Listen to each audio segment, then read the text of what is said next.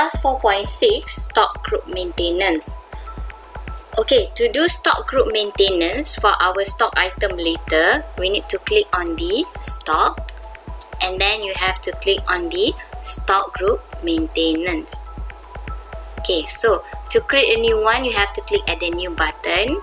So we have to insert what is our group for our stock item.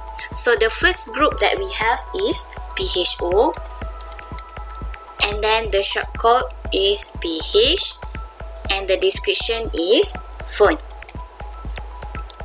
So the first group is phone.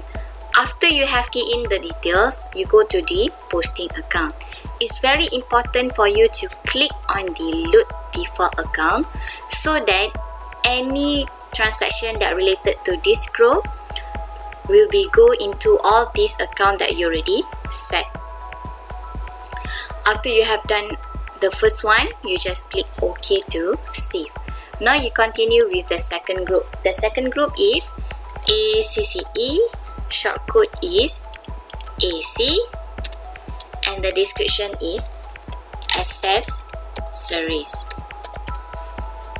And then we click on the load default accounts and we click OK.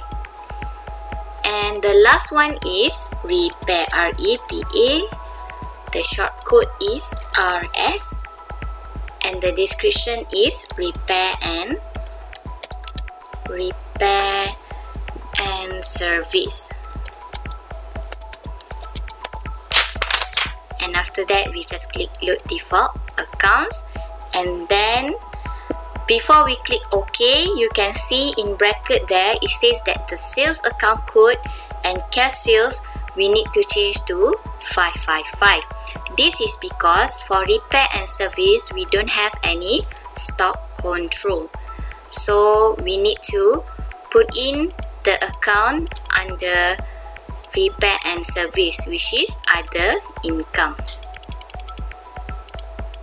So after you change these two, you just need to click OK to save.